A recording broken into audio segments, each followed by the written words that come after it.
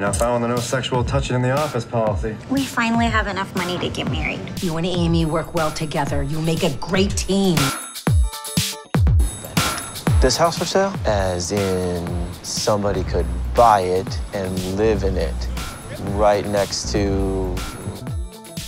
Think about it. It would be like the 40, the 50, the 60, the 60-yard line. That's what we'll call it. Your fun's a little tied up at the moment. What is this little surprise? What did you do? Did you buy this house? Surprise! Place looks like Pier 1 Imports took a Pier Deuce export. Where is the football?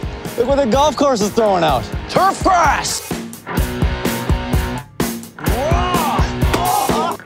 You've become quite the legend this season. Congrats. Thanks.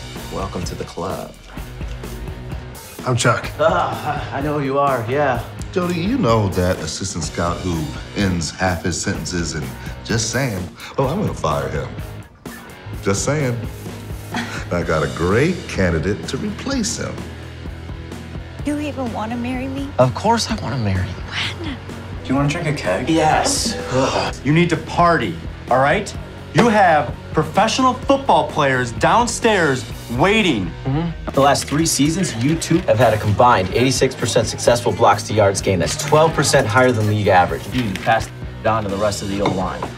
Okay. Hey, will you bang my buddy? Dude, no. This is awesome.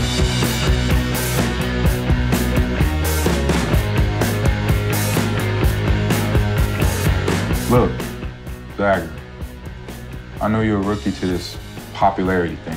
You have a whole bunch of people calling themselves your friend. But when all that fades away, you're gonna need someone that knows you.